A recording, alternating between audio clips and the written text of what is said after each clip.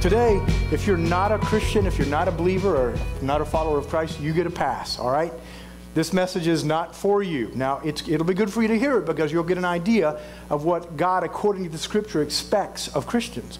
But if you're not a believer, you get a pass today. You've got to kind of get to listen to it and kind of look at what Christianity is about.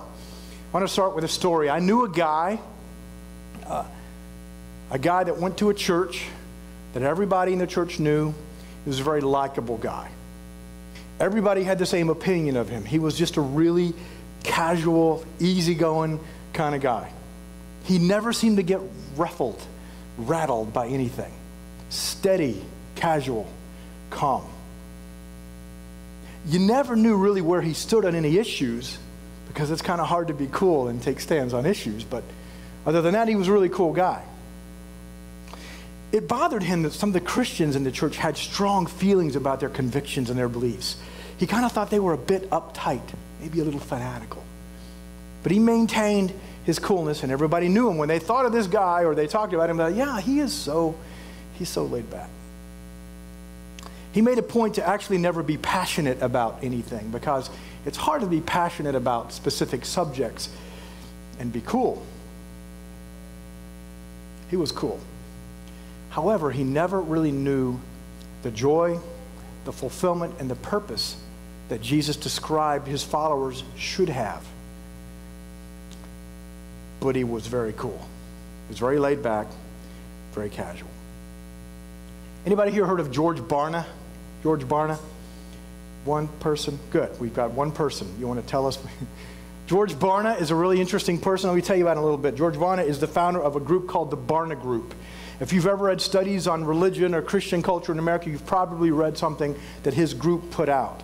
It's a research firm, and they specialize in studying religious beliefs and behaviors of Americans. Mr. Barna states this.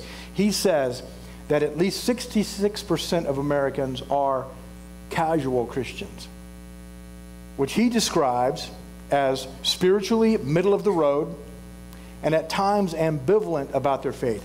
Mixed signals. They're not sure exactly what they believe. He states that casual Christians have faith that is moderate, allowing one to feel religious without actually doing much, without actually prioritizing their faith. Casual Christianity, he says, is often apathetic, lacking emotion, lacking passion, and indifferent. A casual Christian, he says, can be described in the Scripture as lukewarm. The title of today's message is Killing the Casual Christian. We were going to call it Slaying the Slothful Servant or Drowning the Deadbeat Disciple. But we decided to go with Killing the Casual Christian. We thought that better described what we were trying to say. Now, we don't want to actually kill anybody here today. That would make for a very unhappy church service, wouldn't it? It would make the news. We would get some notoriety, but not for the right reason. We don't want to take anybody out today, but we do want to kill, expose, and bury an idea. We want to expose, kill, and bury a lie, and it's this lie. That being a Christian can mean anything you want it to mean. That I can describe whatever a Christian is, and then I can be that. And if I want to be a casual Christian, or a laid-back Christian, who's to tell me I can't? I'm deciding, aren't I? A few weeks ago from up here, we talked about America's new definition of truth, that there's no longer, according to the American definition, there's no longer any absolute truth out there. It's now relative truth, meaning that truth is whatever you want it to be.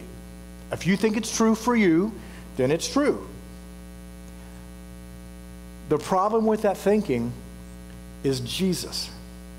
Jesus is the problem with that thinking. In John 18:37, Jesus said, he's talking to Pilate not long before he's crucified, and he says this. He said, I came to bring truth. He actually uses the word testify. I came to testify to the truth. I came to tell the entire world what the truth really is. That's why I'm here. And that's what Jesus did. He brought the truth. Every word he said, every principle he taught, he brought truth.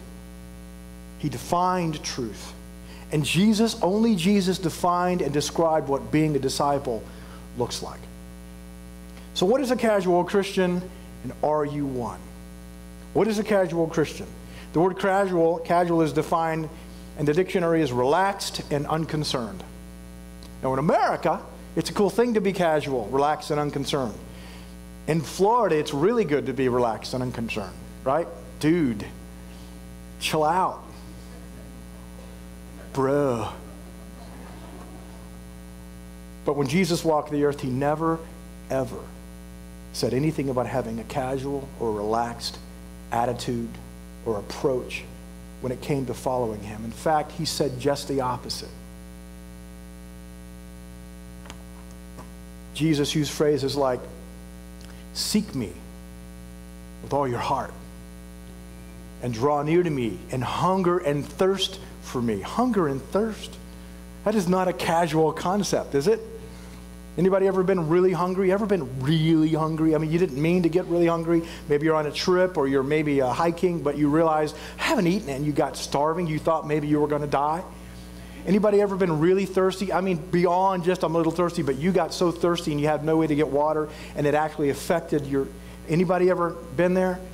Not very many of us. Listen, it's a place that when you find yourself incredibly hungry or incredibly thirsty, it gets your attention. You can't think about anything else. It's an all-consuming condition to be really hungry and really thirsty, isn't it? And this is the language that Jesus used to describe what it was to follow him. Hunger and thirst. Have you found yourself hungry for God? Have you found yourself thirsting for Christ? Today, being a Christian doesn't mean what it meant when Jesus called people to follow him. And that's the point. Jesus never called anyone to take on a title. Christian, I'm a Christian. Jesus called people to follow him. He said in Matthew 16:25, if anyone wishes to come after me, he must deny himself and take up his cross and follow me. He said deny himself. It's not casual.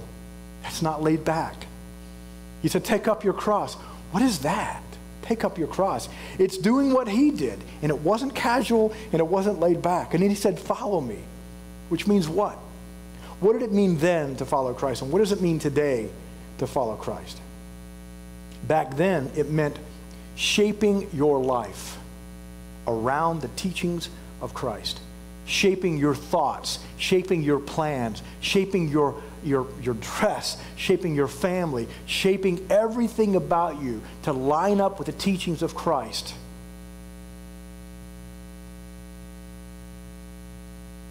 Your entire world being shaped by Jesus Christ. That's what it meant then. That's not what it means today. That today it means whatever I want it to mean. Following Christ then in that day meant two things very specifically. It meant devoting yourself to his teachings. That means following him enough to listen and learn what he taught. And going again so you could hear it again. And talking to others. What did he say? What did he say? Seeking out truth from him.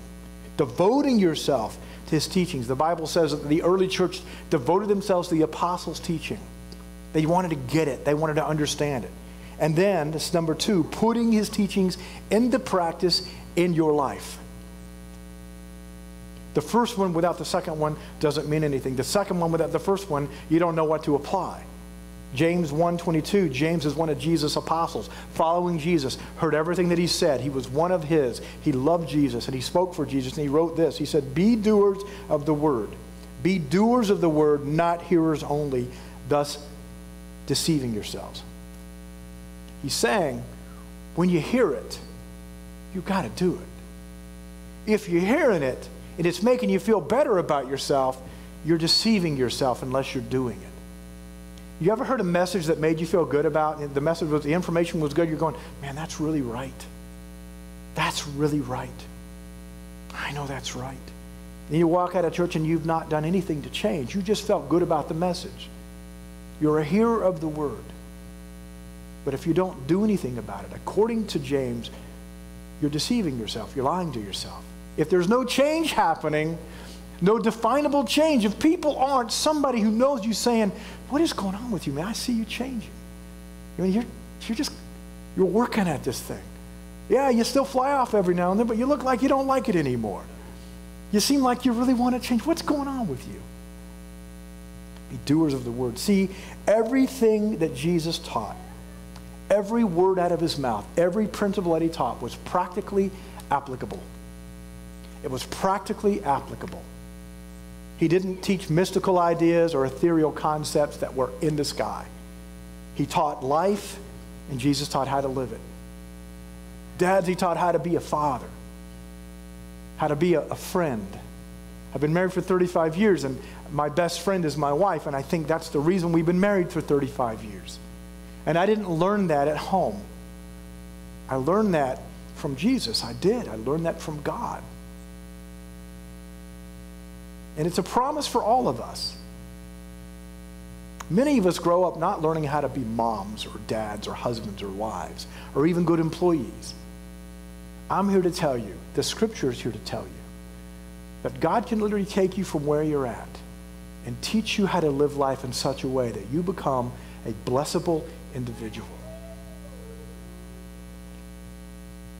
In John 10:10, Jesus said, I came that they may have life. Talking about us. I came. This scripture is read by lots and lots of people.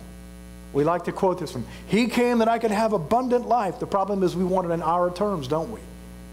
We want abundant life. Give me that abundant life.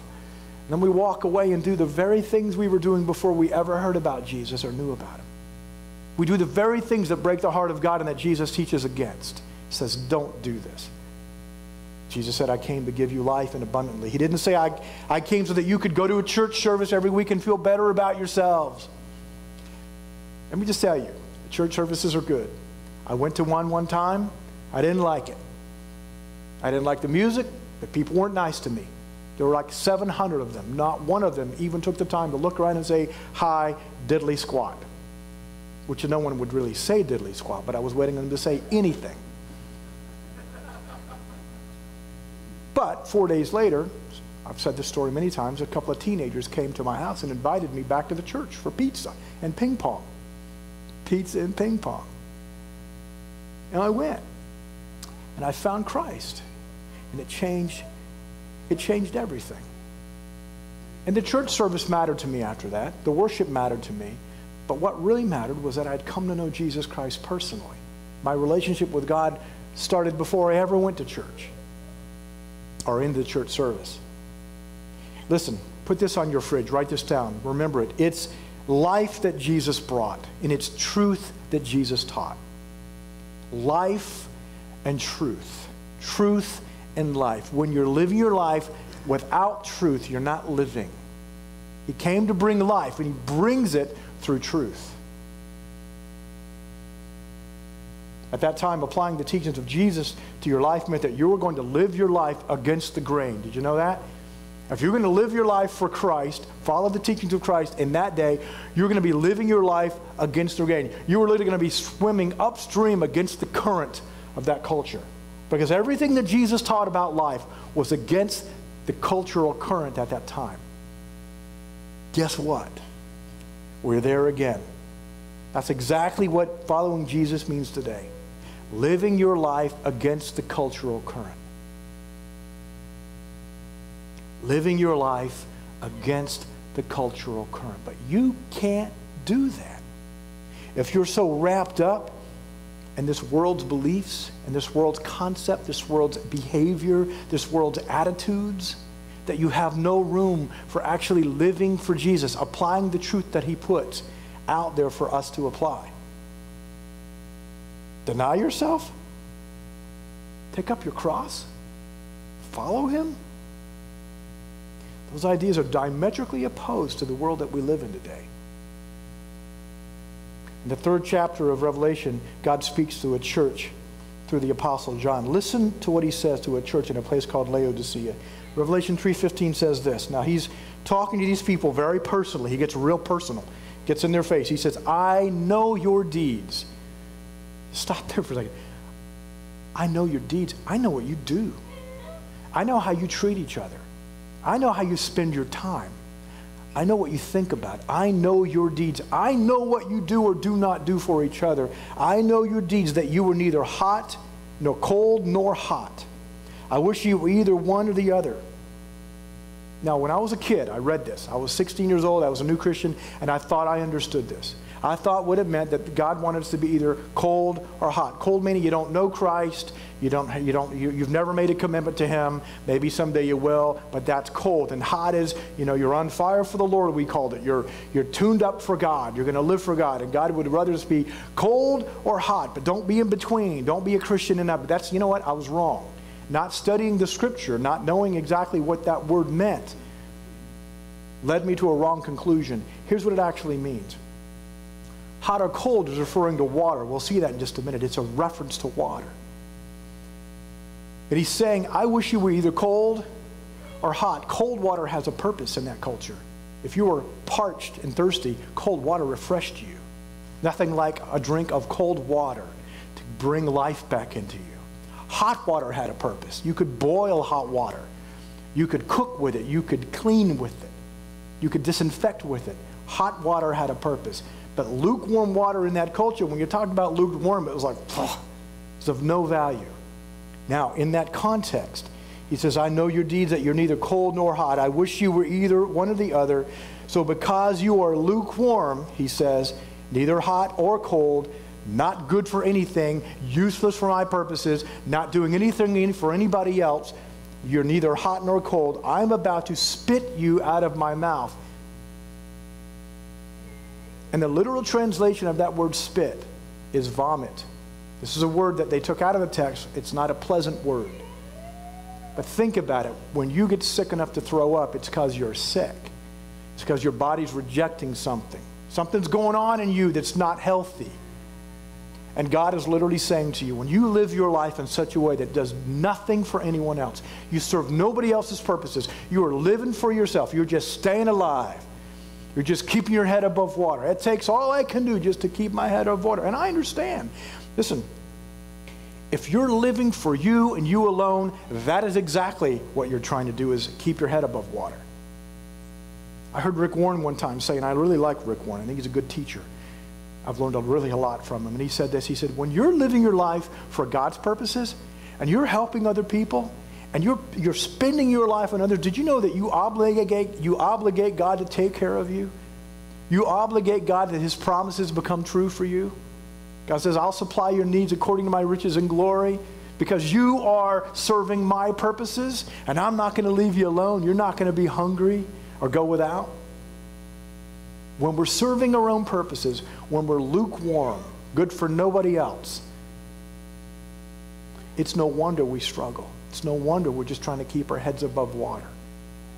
Find somebody to go serve in the name of Jesus. Find somebody to go feed in the name of Jesus.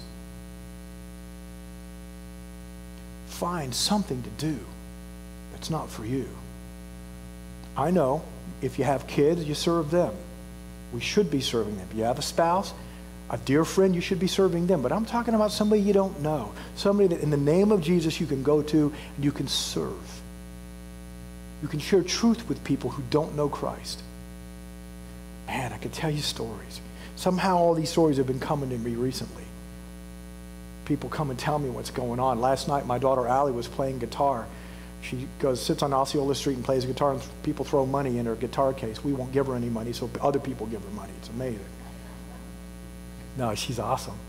And she said an elderly man came by, and she said, Dad, he was like in his 70s, and he just stood and listened for a minute. And she said, so I tried to sing a couple of songs I thought he would know. So she sang the old spiritual song, Ain't No Sunshine When She Gone. Remember that song? It's a spiritual song. No, it's not. Well, anyway, she sang that song.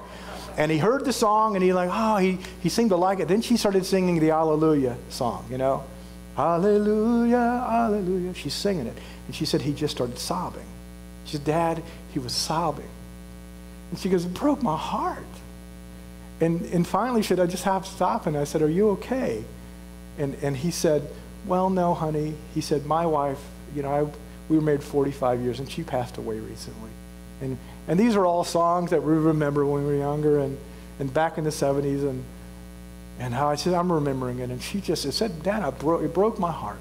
I stood up and said, can I hug you? And he looked a little taken back. He said, yes. And she said, I hugged him, and I invited him to church. He said, I go to a church. He goes, well, I already go to a church. He goes, I don't really know anybody. And she goes, no, but I want to invite you to a community, to a place where people will love you and surround you and bless you. Yeah. Last week I heard about somebody else that I know very dearly that said he went to answer a Craigslist ad, and that when he walked into the door, it was a very nice house, and the man was packing to go. And he got in a conversation with him, and the man just kind of opened up and shared his story. And he was leaving town because less than a month earlier, his son, his 17-year-old son, had died. And his son had dwarfism. He was a little person. And all the issues that go, medical issues that go with a person who has dwarfism. And they were going to do an operation that was a simple thing. They had done this before. It was not going to be a big deal. And something happened on the table, and he passed away. And this man said, and he's telling this young man this, he said, you know this, my son was my life. We couldn't have any more kids. They told us they would all have the same thing, and we didn't want to bring a suffering child in, so we had this one boy, and we focused our whole life on him, and we're just broken. And this person, can I pray for you? Prayed for them. Invited them to church, because this is where we know we found life, and a lot of folks find life in a church. Are you living your life just for yourself? I believe if you ask God to give you some divine appointments, I believe if you go out looking for people who are hurting, ready, being near to God, God will use you. He'll put you in a place and in a moment where you can be an angel, I believe, speak for him, and actually help somebody. People are in this building today. A lot of people are in this building today because somebody cared enough to invite them to a place where they thought life change could happen.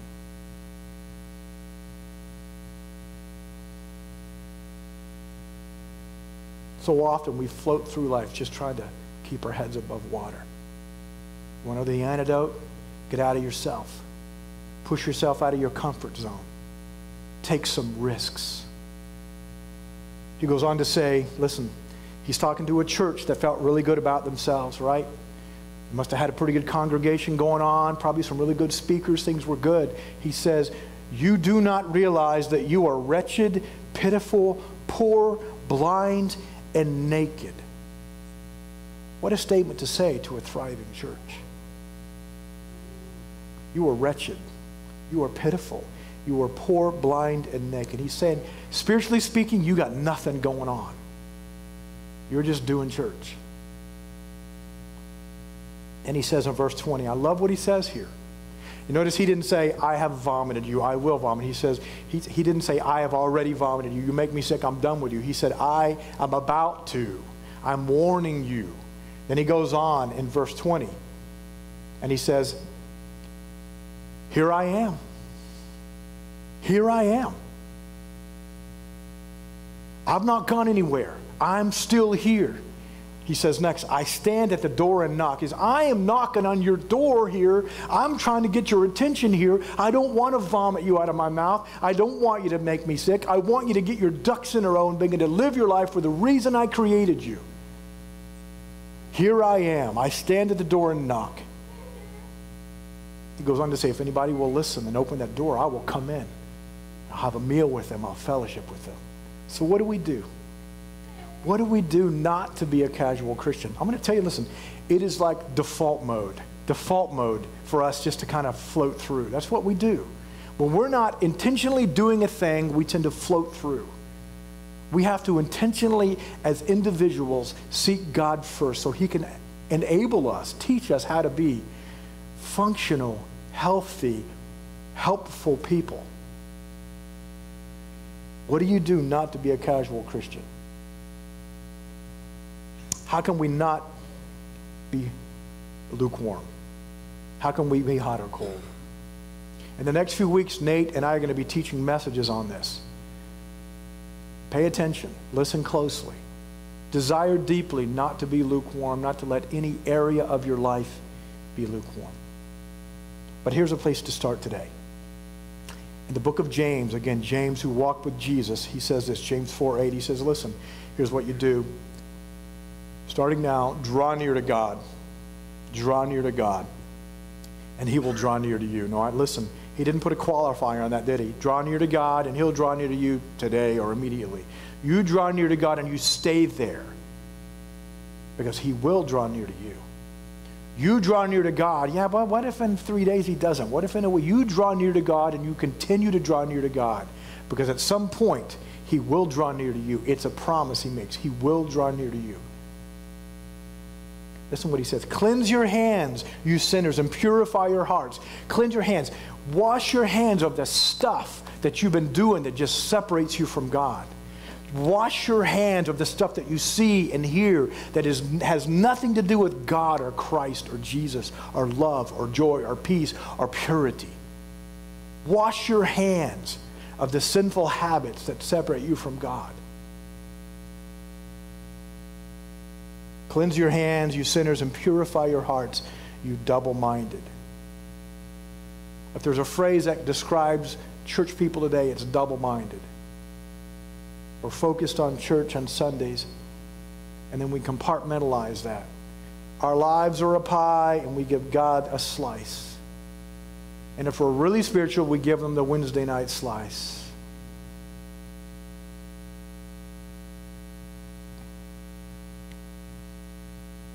Be single-minded.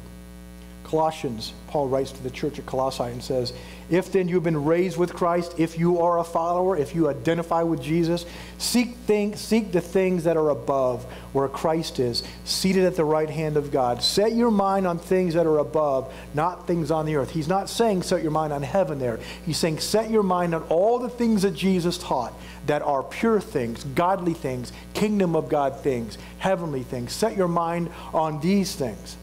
And then in Philippians 4:8, we've probably read this verse 5 times in the last couple of months because we want to get it. We want to get it. Paul writes and he says to the church, and he says, finally, I'm going to sum it all up. You ready? Whatever is true, whatever is honorable, whatever is just, whatever is pure, whatever is lovely, whatever is commendable, if there's any excellence, if there's anything worthy of praise, think on these things. Focus on these things. Dwell on these things. Live these things. Take every TV show you watch. Talking to all of us here. Every book you read. Everything you subject your eyes and your ears to, and you weigh it under that. Is it honorable? Is it just? Is it pure? Is it lovely? Is it commendable? Is it excellent? Is it worthy of praise? It is no wonder we walk in confusion and double-minded, because we take this scripture and we just ignore it. Because I like that. Can we pray today? Can I lead you in a prayer? Would you join me? Let me pray for you. God, I just pray that you would enable us to follow you. Simply to follow you. To follow you by taking the teachings that are alive today, that are right before us in your word. Your teachings that men and women all over the country and all over the world are preaching because they're true. That you would allow us to take these truths and apply them to our lives and not settle for less. And if we've lived an entire life without truth and without you, that we start now to seek you and to apply these things. To stop measuring our life by a standard that has nothing to do with truth or God. That we weigh our lives and measure our lives by truth. God, I pray in Jesus' name that you would move in the hearts of everybody here, that we would decide, I'm not going to live for my own purposes anymore. I'm going to find the truth that Jesus taught. I'm going to line my life up with it, and I'm going to find a way to go out and walk and become a friend of God.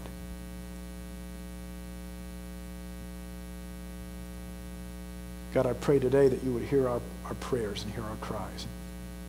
That you would raise up in this building a godly people that live with humility and integrity and faith.